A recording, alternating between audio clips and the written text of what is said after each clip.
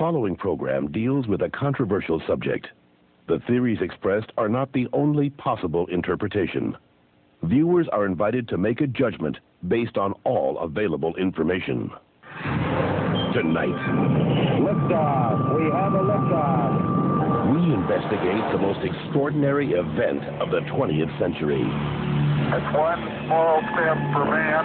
Man landing on the moon. One giant leap for mankind. But believe it or not, some people say it never happened. This whole thing was a fake. Decide for yourself as we explore the evidence. The Eagle has landed.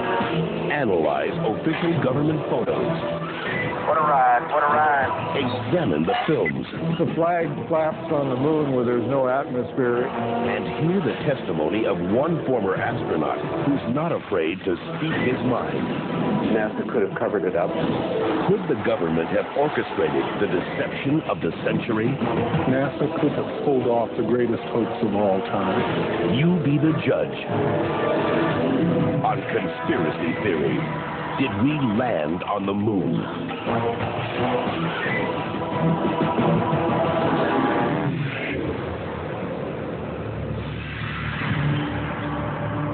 On July 16, 1969, America held its breath.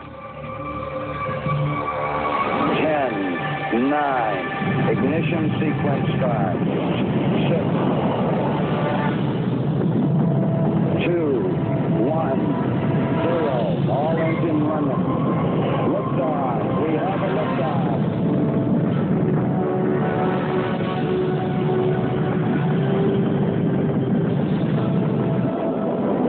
Apollo 11 blasted into space, beginning its 250,000-mile journey to the moon. During their 8-day voyage, the Apollo 11 astronauts saw spectacular views of the Earth, floated in a weightless environment, and supposedly went where no man had gone before. Guys looking good, down a half. Lights on, picking up some dust. Pulling forward, drifting to the right a little. Contact light. Okay, engine stop. We copy you down, Eagle. Houston, Tranquility Base here. The Eagle has landed. But did it? Did they really land on the moon? Most of us think so. Millions of people watched on television as the lunar lander touched down, and these unforgettable words were spoken. It's one small step for man, one giant leap for mankind. But even today, there are those who claim that believing in man's one small step requires one giant leap of faith. Bill Casing was an analyst and engineer at Rocketdyne, the company that designed the Apollo rockets. There were many problems that evolved during the 60s that led people to believe that we were never going to make it to the moon.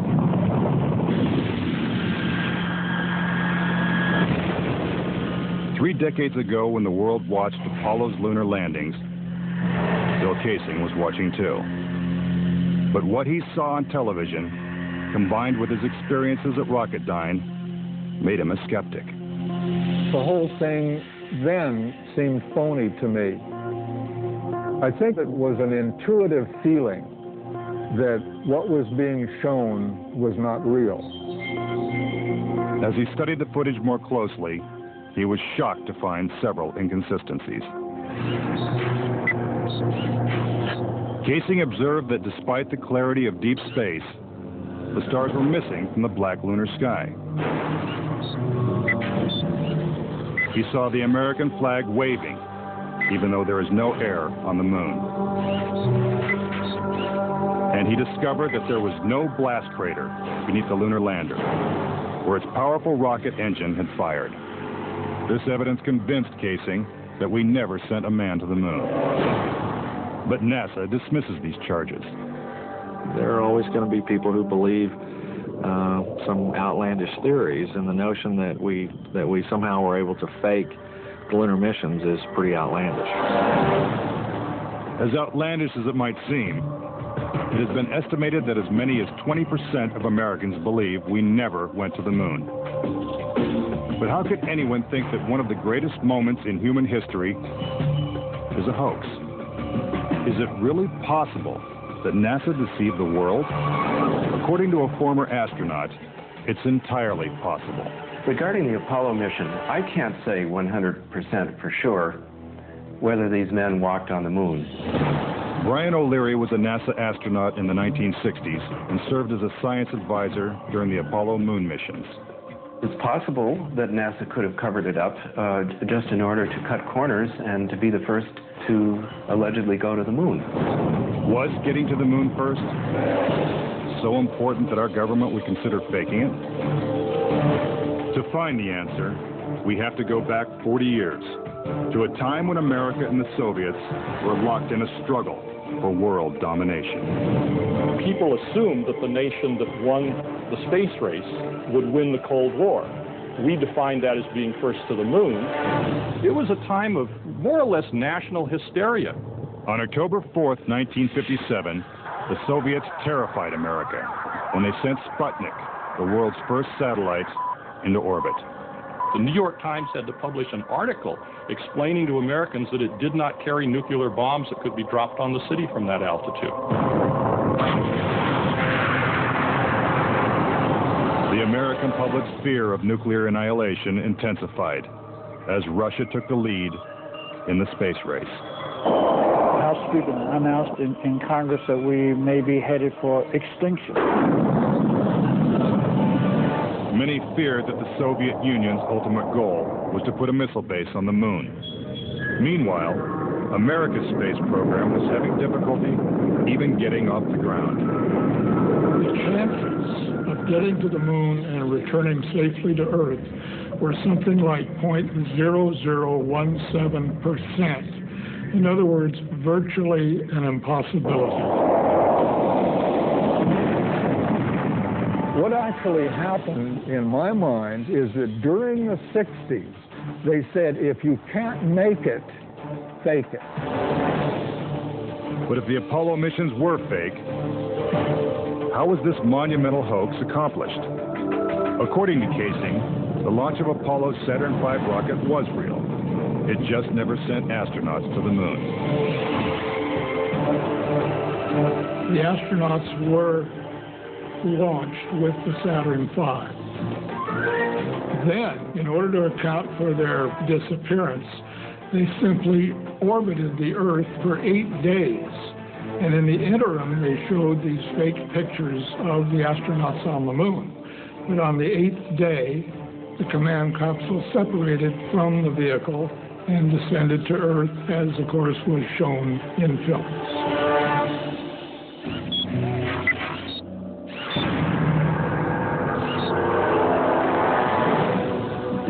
This theory inspired the 1978 movie Capricorn 1, in which the government attempts to fool the world by faking a mission to Mars.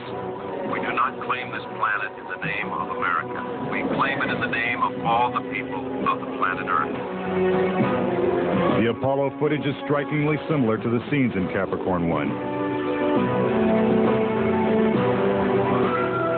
Producer Paul Lazarus suggests that the film's plot line could be more fact than fiction.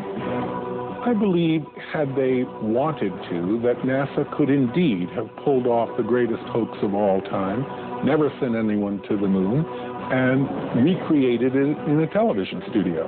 And I believe it could have been done at that time. The technology was in place. The footing is solid. The surface seems powdery. The surface is fine and powdery. I can pick it up loosely with my toe. What we put up on the screen was our own simulated version of whatever we could do within a $4 million aid budget. But with NASA's $40 billion budget, Casing believes they had the resources to pull off a hoax if they couldn't make it to the moon. The reason I believe that NASA and the government faked the moon landing was basically it was technically impossible to do it. And they simply had to come up with some sort of alternative that they felt the public would believe. Casing theorizes that the lunar landings were actually filmed in Nevada's high desert, at the top secret military base known as Area 51. Area 51 is one of the most heavily guarded facilities in the United States. If you went in and tried to get some information, you could be shot and killed without any warning. Russian spy satellite photos of Area 51 reveal not only a series of hangars that resemble movie sound stages, but also barren moon-like areas which coincidentally are covered with craters. Compare this photo of a lunar crater allegedly taken from the moon's orbit by Apollo 10 with this satellite photo of a crater at Area 51. Even astronauts